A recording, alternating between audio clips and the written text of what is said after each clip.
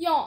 Good grief, I'm teaching lessons here. This is homeschool. Apparently I'm not a very good teacher of this subject. COVID vlogging is really hard. Saving money, spend money, save money, spend money.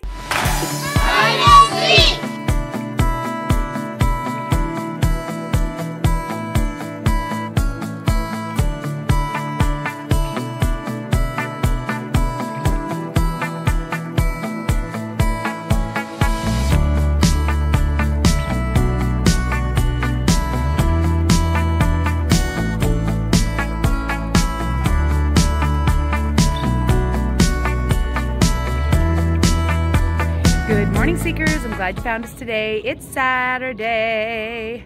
It's still pretty cold in the middle of here in January, but it has been a really dry year. There has been no snow. We've had hardly any. It's so weird.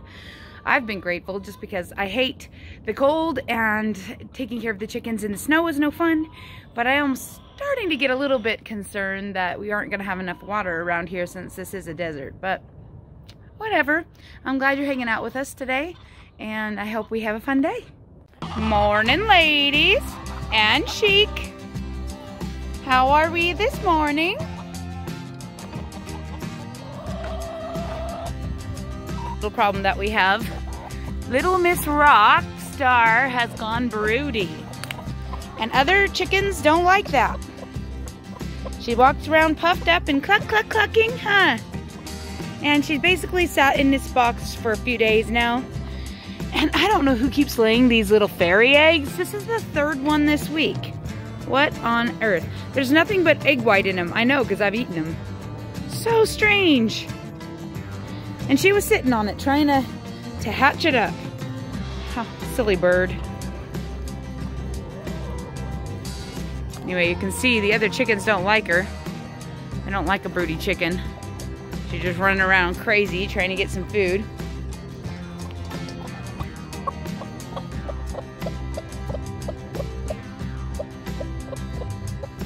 And then she's like, oh no, my egg! What happened to my egg?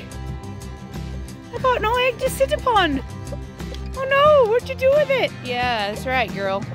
You got no egg. You know why? Because all of the other birds won't go in there because she's in there. And so they've been laying their eggs back over here again. They loved that box forever until she started sitting in it. And she's been in it a few days and now they've given up. And started laying over here again. Yep.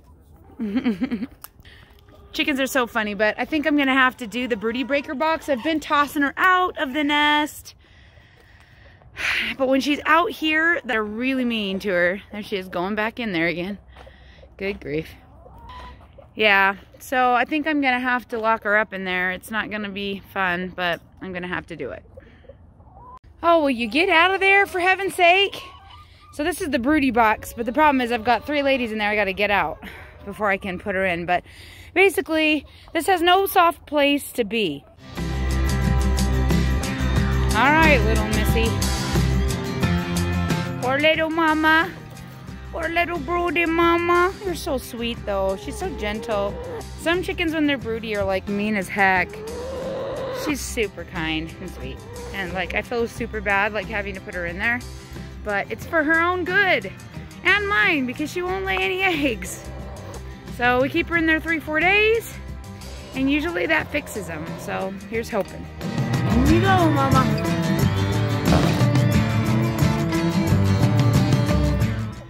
There you go, free food and water all to yourself and nobody can bother you. Eat up, girl, eat up. Who are you talking to? Who's on the video? Hey, say hi to Hide and Seek. Your lipstick looks good. No, mine looks better. What is wrong with yours? And Miranda sings. Oh, I don't know who that is, but okay. She wears a lipstick like this, Mom. Okay, does she and she sing? talks like this. Does she sing? Yeah. She does? She sings like this. Oh! Then she should stop singing. But in real life, she sings good. Okay, I sure hope that comes off. No, it doesn't. What are you doing with your life? Don't you know, Lydia? Well, enjoy. Okay.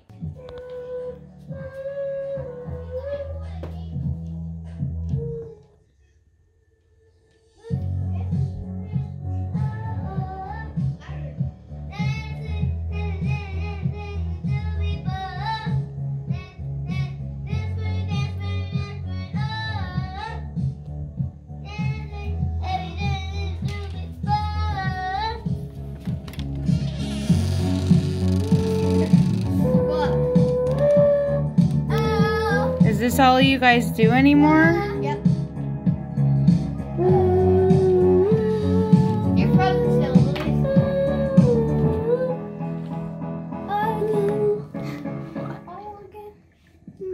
I was just coming to check to see if your room's still clean. Yeah, it is. We need to sweep it. How many days is that you've kept your room clean? 4. 4 whole days? So, do you ever come out anymore and like participate in the family, or you just spend all of your lives in here singing, doing karaoke? I don't want to go downstairs. This is just amazing. I don't want to go downstairs. Ever again? No. Okay. Bye. Another song. No, you gotta stay for another song, Mom. Yeah. But I can't even put these songs on my video. I don't care. You can still listen. I don't hate this part. Only if Virginia's singing. If she's not singing, I don't want to hear it. Come on, Virginia. I did the eyeball.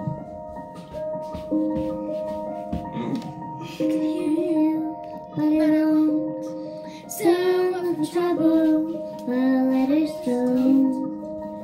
A thousand reasons.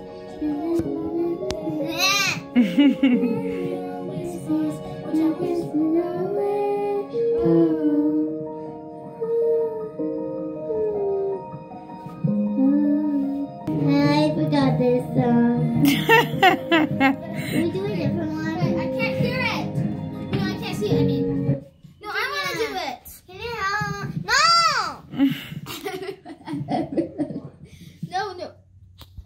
Everyone I've ever loved is here within these walls. I'm sorry, secret Simon, but I'm blocking out his calls. I've had my adventures. I don't have something new. I'm afraid of what I'm risking if I follow you into the unknown. Into the unknown. Into the unknown. Nope. Nope. That's flat. Up. Up. Just, it's so close. It's because Ruby has a very low voice. Like me. You're like my twinsy. That scared me earlier and I ran across the yard. Yeah, I heard. I wish you had filmed that. That would have been funny. She came inside crying. I had my headphones on listening to songs in my life. Yeah. Well, he didn't know you were going to get that scared. He's just walking up. Don't you know there's part of me that longs to go Higher. Ready? into the unknown. Higher. Higher. Better. Into the unknown. Oh, so bad. Blowing into the mic. I'd rather you know me, can you feel me, can you tell me? Picture it going up into the back of your skull. Up here. And tucked down.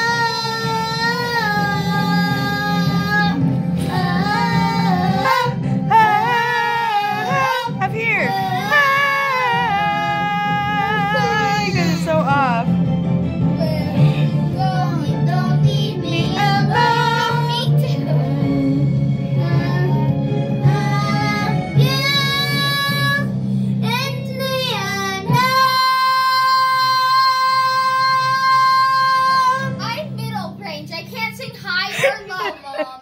Oh my gosh, you guys are cracking me up. Mom, I can't sing That's high a really hard song. It's like me trying to sing Adele. It's impossible even though Adele's in my range. So, yeah, you have a middle range. She has all over, and she has very low. Like, Can you help me? Ruby is the most alto 7-year-old I've ever heard.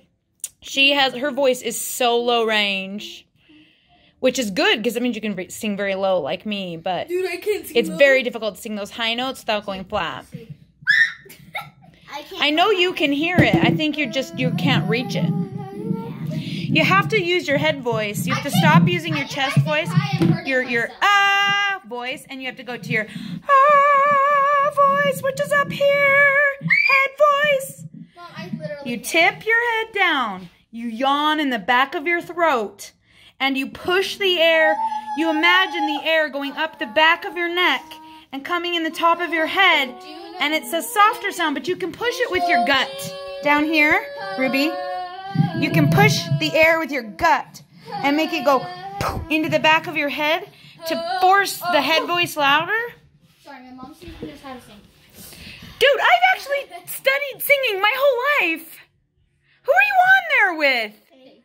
Good grief, I'm teaching lessons here. This is homeschool. My mom's teaching me something. Okay, so instead of going, do you hear that? That's me, though. This is here. Yeah, I'm gonna turn. Instead of hitting it here, you change it to, it's up here. It just feels like it's coming from somewhere else.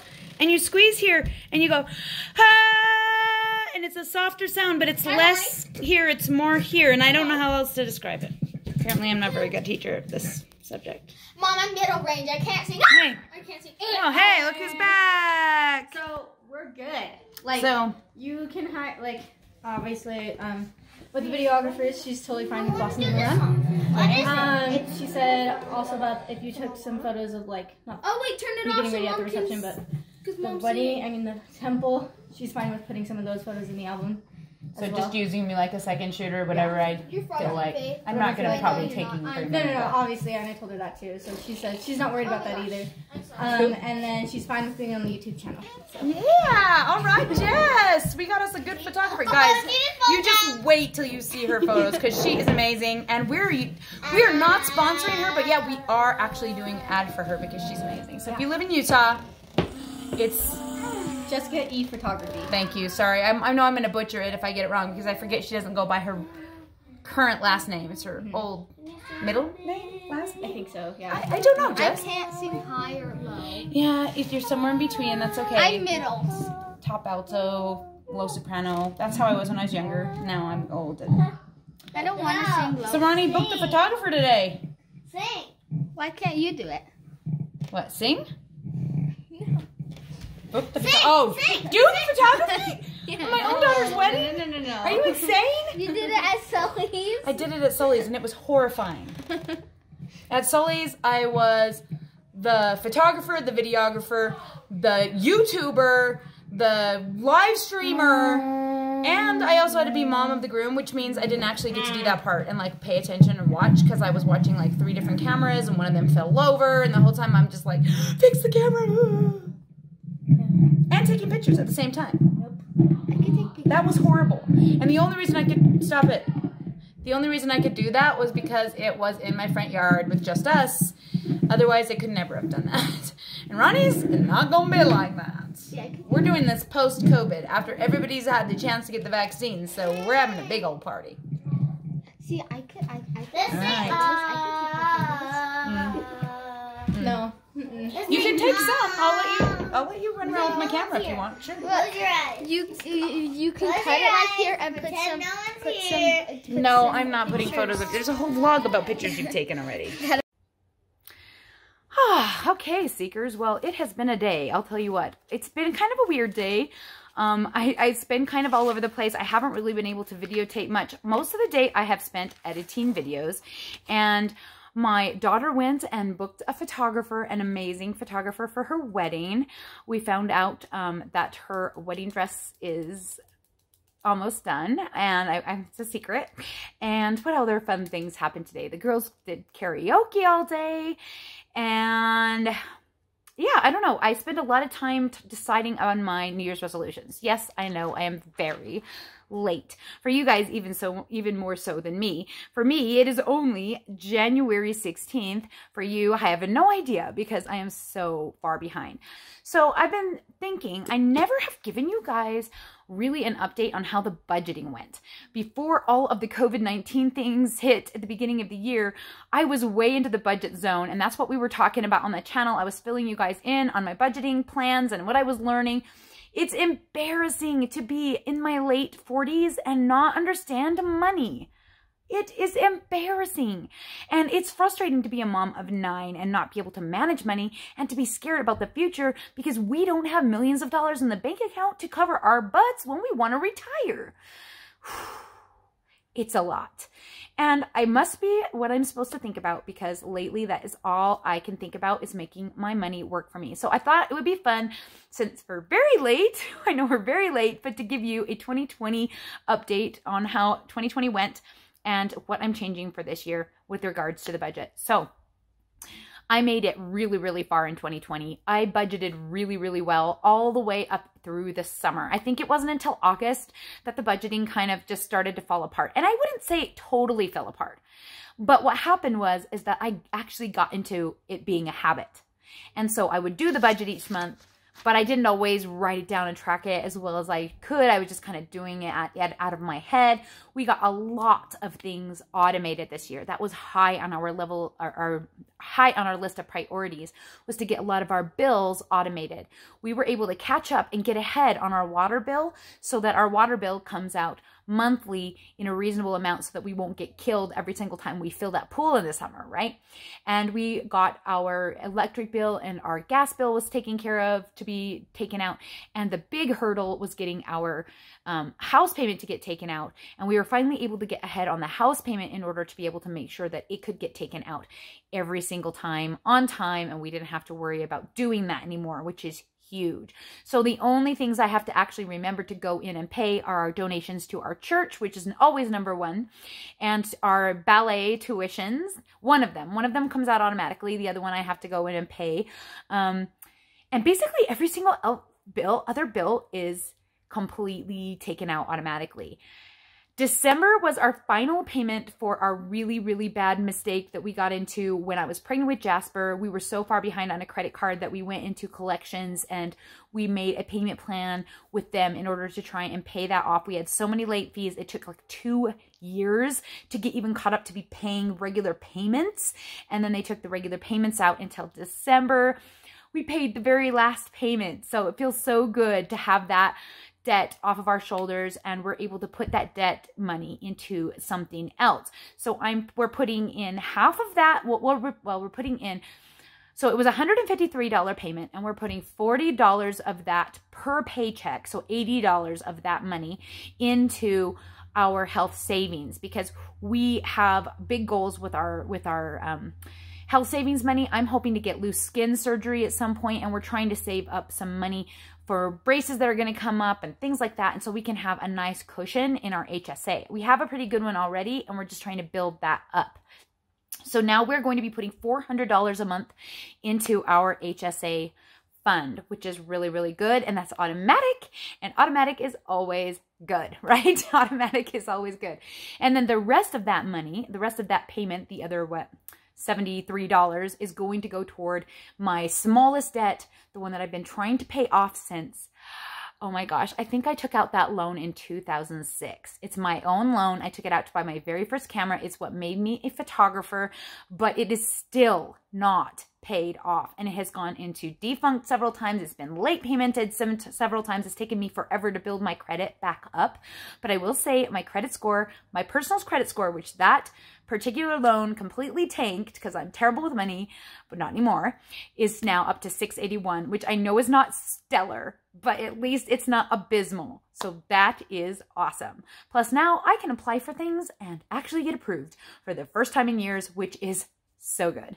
So that is, I think I'm down to owing $500 still. I know it's not crazy, but $500 on that still. And so I'm going to be able to pay that off probably within 3 to 4 months, which is going to be great. I'm super excited about that. Then we just have left over our Amazon, which the Amazon card got racked up back in August and September when everything fell apart because we did not plan ahead for things to happen, like school fees we weren't prepared for, homeschool classes that cost more money than we were expecting, cars that broke down, things like that were really stressing us out, and lower YouTube funds, which is where we would normally have drawn from. We weren't able to get as much funds because of COVID, and so we were kind of behind that way on our extra funds. So that's next. That will be next to work on that debt. But I'm not super stressed over the debt. This year, what I want to focus on is saving. So like I said, we bumped up the saving on the HSA, and then we are also going to be opening a savings account. So I'm going to get paid in a couple of weeks from YouTube, and I am going to take that money and I'm going to open my own personal savings account. And it is going to be my goal to put money in that account every single month and leave it. Leaving it is the hard part. It's kind of easy for me to like save up for something important and then like buy it or go that place or whatever. But the concept of just putting it in for an emergency fund is really, really hard for me. So I think what I'm going to do is I'm going to tell myself I'm saving up for my surgery, or I'm tell myself I'm saving up for a vacation or something like that. Then, of course, my daughter is getting married in June, so a lot of our funds that we got from the government is going into her wedding. So far, we have paid the venue, and we've paid her photographer, and we're going to be buying other various items. And, of course, I used some of that money for my daughter's big room makeover. You saw that last week, the room makeover. It was a lot of money, and I used a lot of my YouTube money that I made in the fall. I made a lot of extra money in YouTube in the fall. I didn't know that was going to happen.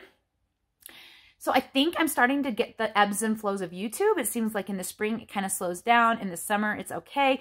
In the fall, it's the early fall between August and September, it's really tight and I need to plan for that.